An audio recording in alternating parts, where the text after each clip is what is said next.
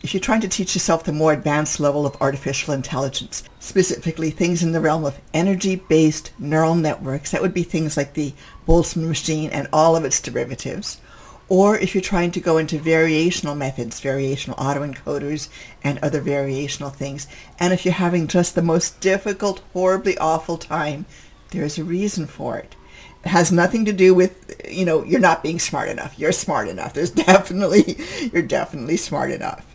And it's not even that you don't know enough physics, although it'd be mighty handy if you had a PhD in statistical physics. If you had that tucked firmly in your pocket, yeah, that'd help a lot too. It'd help a great deal. But it's really something different. And that is that as you pick up one of these really classic papers, one of these beautiful ones that you would love to be able to read and master, to really I get it, I understand how this whole thing works. And you're finding that you're just getting blown out every few phrases because there's a new concept, a new terminology that's being introduced, and you just can't keep going to Wikipedia and Googling on terms and breaking it down. It's just not coming together. In fact, it's turning into a flurry of little terms all coming at you, and that's what we call death in Donner Pass, the whiteout blizzard in Donner Pass. If we haven't met before, let me introduce myself. I'm Dr. Aliana Moren, founder and chief scientist with Themesis, and now, since we're starting a new short course series, the founder of Themesis Academy. So I've been teaching artificial intelligence, 3 different courses, for the past 8 years through Northwestern University, and now we're teaching courses through Themesis Academy as well. Totally unrelated, except that they're both dealing with artificial intelligence. So let's talk about this. Suppose that the paper that you've picked up, the one that you'd love to understand, totally encourage this. This would be, say, Salakhutdinov and Hinton 2012, and that's where they present a fairly deep discussion of the whole deep learning method, the one where you start stacking these Boltzmann layers. Now, it was preceded by a 2006 paper by Hinton and Salakhutdinov, meaning at that time Hinton was the lead author, Salakhutdinov was his graduate student, and that was published in Science, a very famous paper, and it introduced deep learning methods for the first time. But papers in science must be brief, and I think that was about 4 pages long. They just barely had enough room to get the basic concepts across, show a few results, and that was it. That's just how things roll when you're publishing in those very high-level journals that are catering to the broader audience. 6 years later, Salakhutdinov, Ruslan Salakhutdinov, is the lead author, and they're doing a more expanded paper. And suppose that's the one that you pick up. The literature review, the introduction, is beautiful. It's beautifully crafted. I love the way that Salakhutdinov, by this time, he's got some seasoning, some depth, and the way that he pulls together all the thoughts that contribute to this evolution of deep learning is masterful. He and Hinton, of course, both, they co-wrote. Here's what's interesting. It's unless you know the material very well, that's a devilishly hard paper to read. It is, in fact, the centerpiece of the upcoming Themesis short course on the top 10 terms in statistical mechanics, because it so perfectly captures that sense of, oh my God, I'm trying so hard and I can't figure this stuff out, and there's concepts coming in from all these different disciplines and I don't know how to understand it. That's what many of us face, and it's what keeps us from the level of mastery that we desire. But there's a reason, and it's not even just all these different terms, and the reason is this. By the time that you've entered into the classic paper, you're joining a conversation that the authors have been having for, it could easily be 20 years or more. In the case of this particular paper, the Salakhutdinov and Hinton 2012 paper, preceded by the 2006 Hinton and Salakhutdinov paper, there was a lot of really, really important work.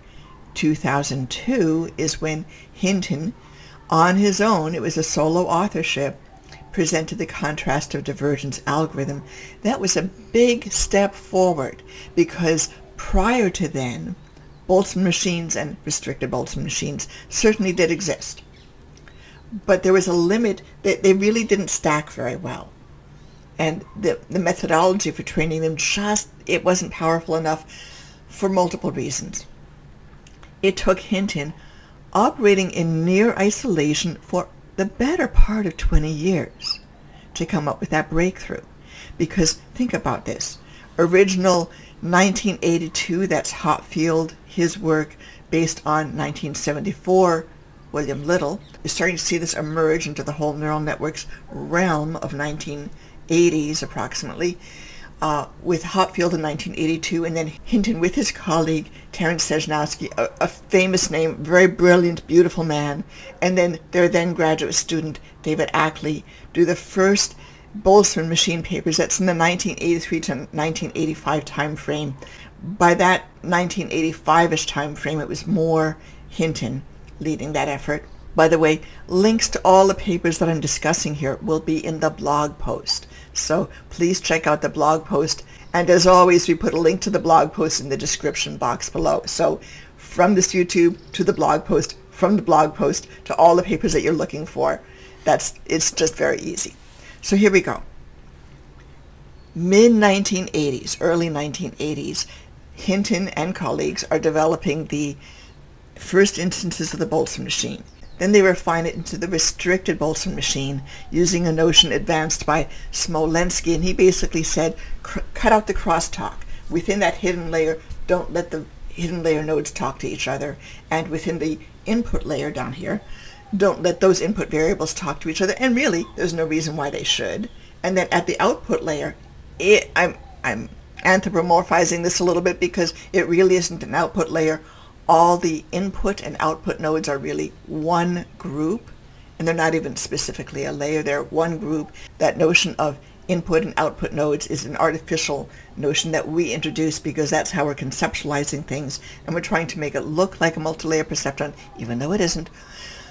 But the similarity is your set of input-output nodes and the hidden nodes. That's the common ground between the Boltzmann machine, the restricted Boltzmann machine, where the crosstalk between layers is removed, and the multi-layer perceptron, which doesn't have any crosstalk and never did. Back to the main theme.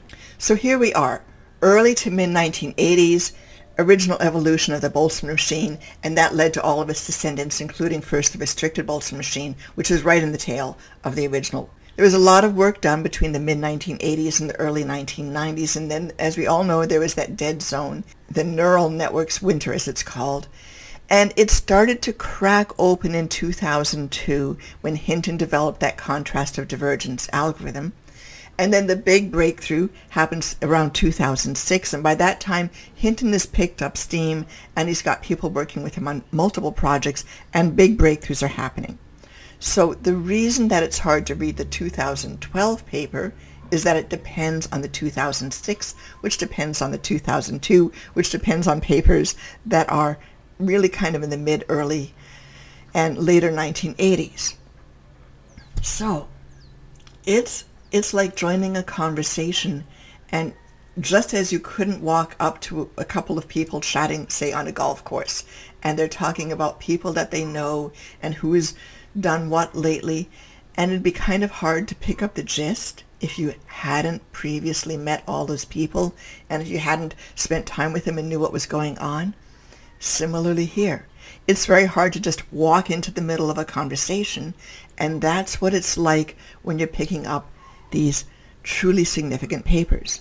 They're built on layers and layers of conversations that have happened over, in this case, not just 20 years, but the preceding 30, and that explains a great deal. So the new Themesis short course on top 10 terms in statistical mechanics starts Monday, January 15th. It runs for 3 weeks. You get a little something every day. And the purpose is we're going to use that Salakhutdinov and Hinton paper as the first of our important resources.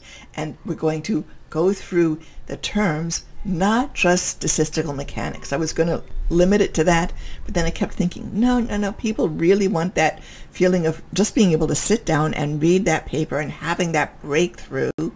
And so we're going to do that. We're going to work through the full introduction of that paper, and we're going to pick 2 others. One of them will be a Friston paper, same kind of thing.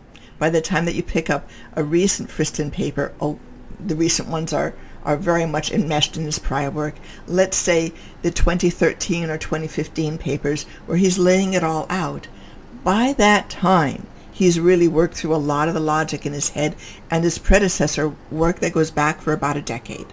And we'll pick one more, and it will again illustrate the fact that once you get into the papers that you really, really want, the authors are building on a decade or more of work, and they're pulling together concepts. And yes, they're doing their best to explain, but they're not tutorial papers. World of difference. They assume that you know the vocabulary coming in, and that just a gentle reminder will take care of things for you. So we are going to go through these things in a tutorial manner, and at the end of those 3 weeks, you'll be able to read the introductions, go into the algorithms on your own, and feel so good about yourself.